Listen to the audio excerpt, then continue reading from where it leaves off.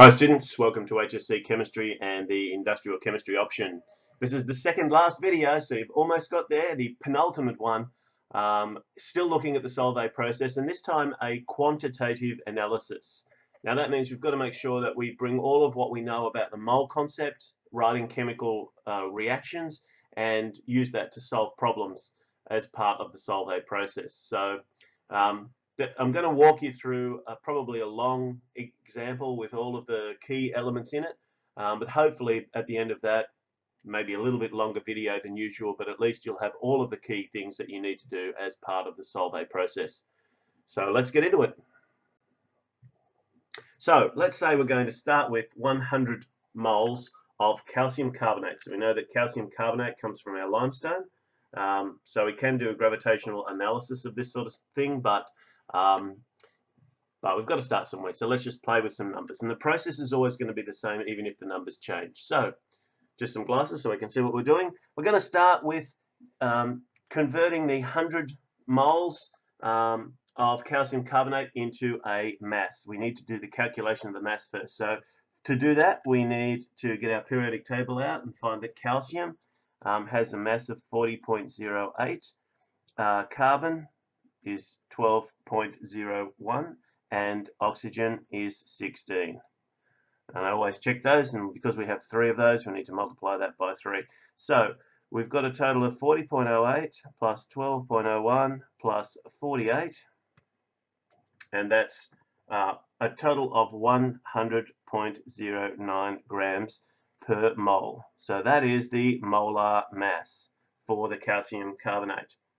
Now, if we've got 100 moles of that, then we know that our mass is equal to a number of moles multiplied by our molar mass, which is just 100 multiplied by 100.09.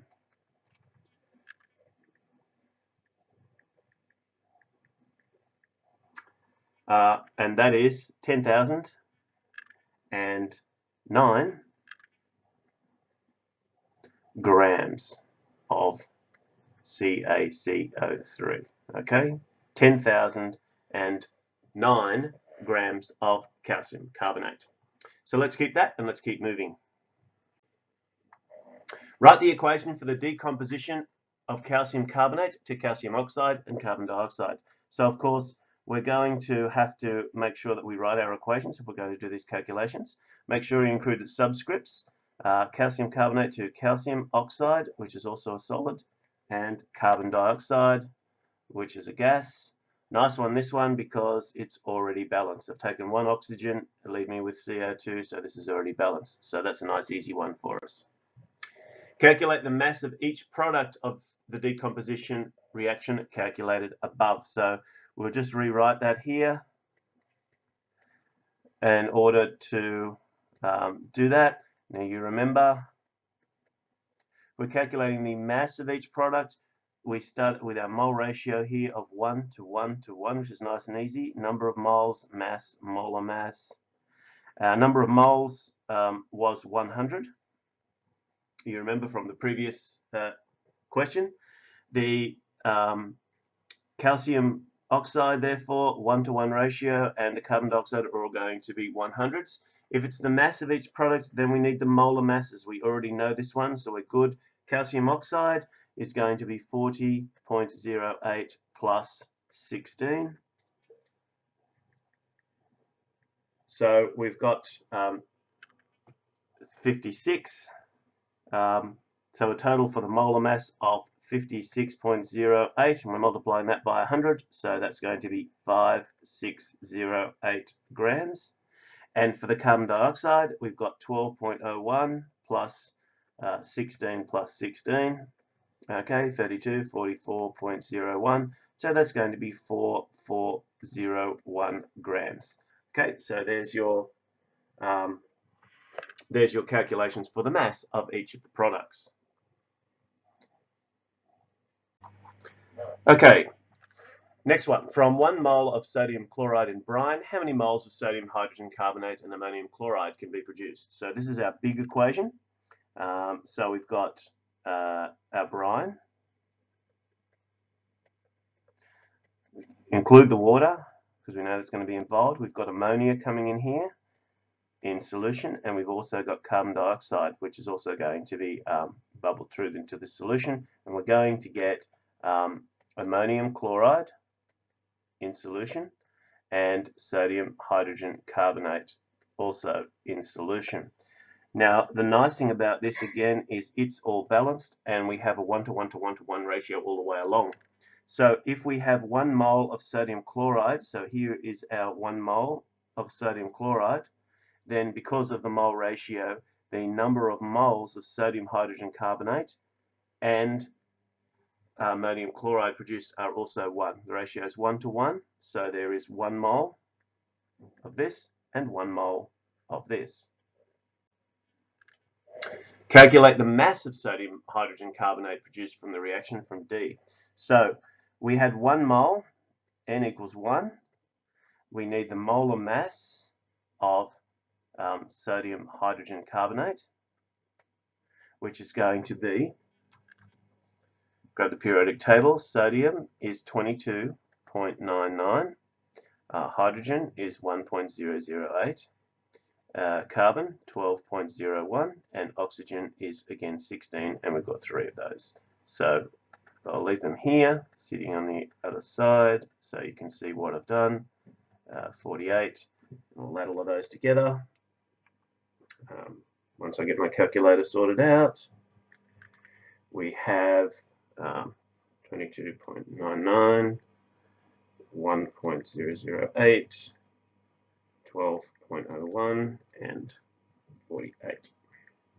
So 84.008 grams. And because the mass is equal to the number of moles times the molar mass, our number of moles is 1, so 84.008 is exactly what that is, 84.008 grams. How many moles of sodium carbonate are produced per mole of sodium hydrogen carbonate during decomposition? So now we have sodium hydrogen carbonate, okay, solid, which we're going to decompose into sodium carbonate, Na2CO3, solid, and water, liquid.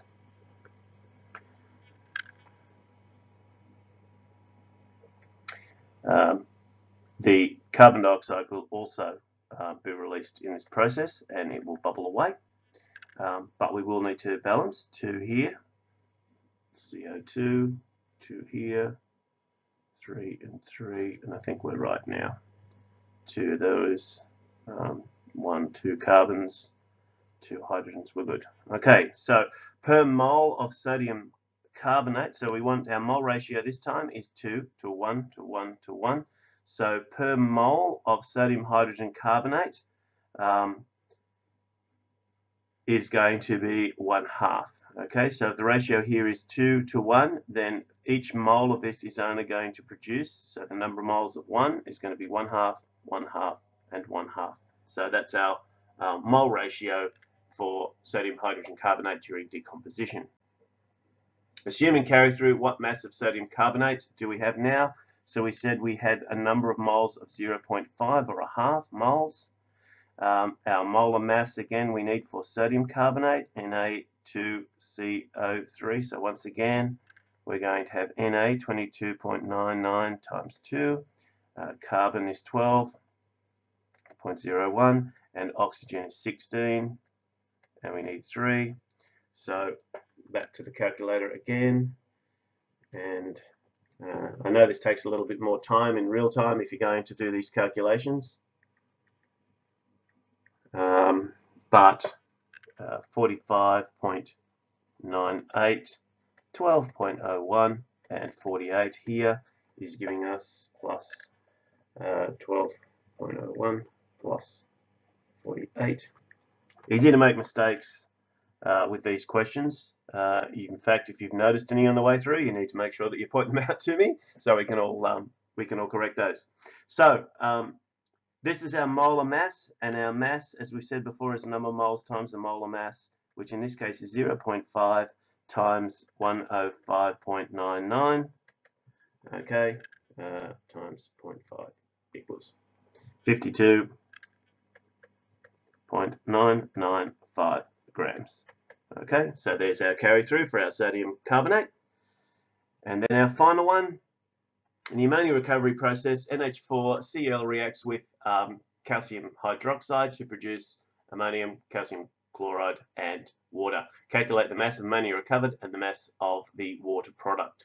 So in the ammonia recovery process, we have NH4Cl reacting with calcium carbonate, calcium hydroxide to produce ammonia and calcium chloride and water. And I can see that this video has gone on for a long time now, so I'll just try and wrap things up fairly quickly.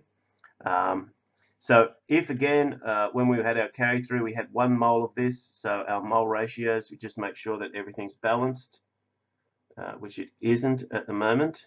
2, 1, 2, chloride, so we need 2 of these. And we need 2 of these and 2 of these, and now we're good. Okay, so here mole ratios are 2 to 1 to 2 to 1 to 2. We're interested in the mass of ammonia and the water. So the number of moles, we said before that we produced 1 mole if you look back through the video.